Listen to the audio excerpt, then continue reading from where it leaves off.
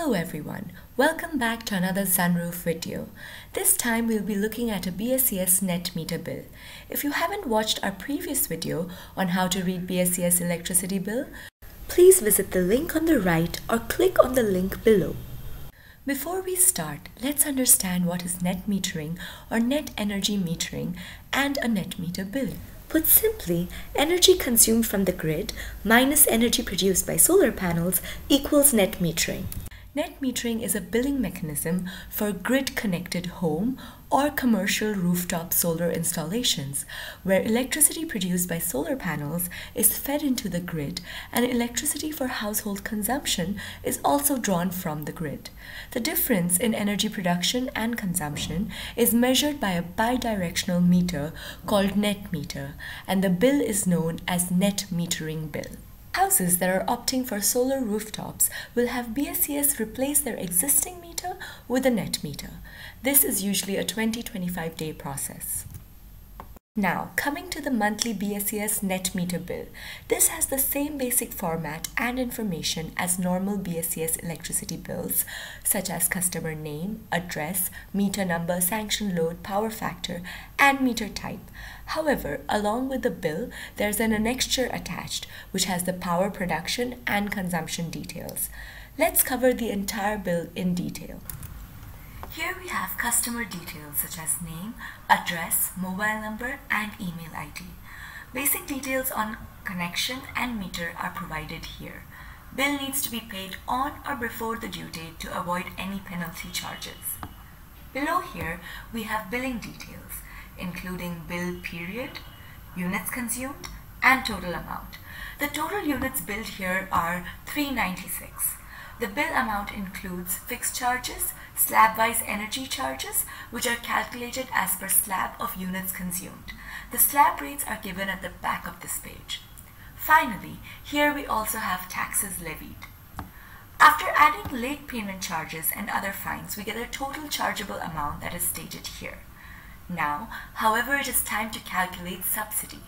Subsidy to domestic consumer is given in two slabs, 0 to 200 and 201 to 400 at rupees 2 per unit and rupees 2.975 per unit respectively.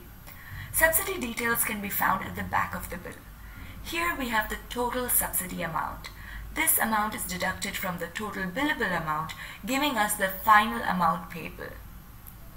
The back of your electricity bill has tariff details. It also has last 6 months bill history. Here, however, as the meter is new, we only have 4 months history. This part here shows the subsidy details which were used to calculate the final bill amount. Note that there is no subsidy given to a domestic user for units consumed above 400. The net meter details are available in the attached annexure. This is where the magic happens. The solar output generated can be seen in the export column. These many units are subtracted from the import units that are taken from the grid. You're only charged for the remaining units. Here we can see that the remaining units are 458. But if you remember, in the bill above, we saw total chargeable units of 396. So how did this happen? In the previous month, the units produced from solar exceeded the consumption by 62 units, specified here. These were carried forward and deducted from this month's units, leading to a reduction in the current bill. In fact, the benefits don't end here. Because of this carry forward, the total chargeable units become less than 400, making the consumer eligible for a subsidy. You simply cannot ask for a better deal. Now, here are 3 possibilities with the net difference in units. Net difference can be positive. Here the energy consumption is more than energy production, and you will be charged for the difference in units. The unit rate of electricity will be decided based on the slab this difference falls into.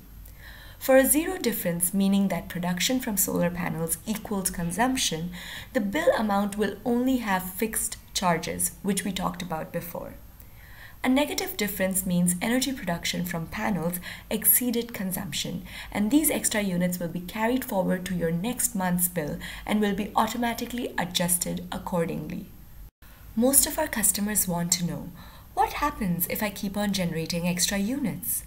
If at the end of the financial year, a customer has extra units left, then BSES will refund that much amount at the same rate at which it purchases electricity from the power companies. We do not recommend installing a larger rooftop system than required, as some of our customers have asked us in the past.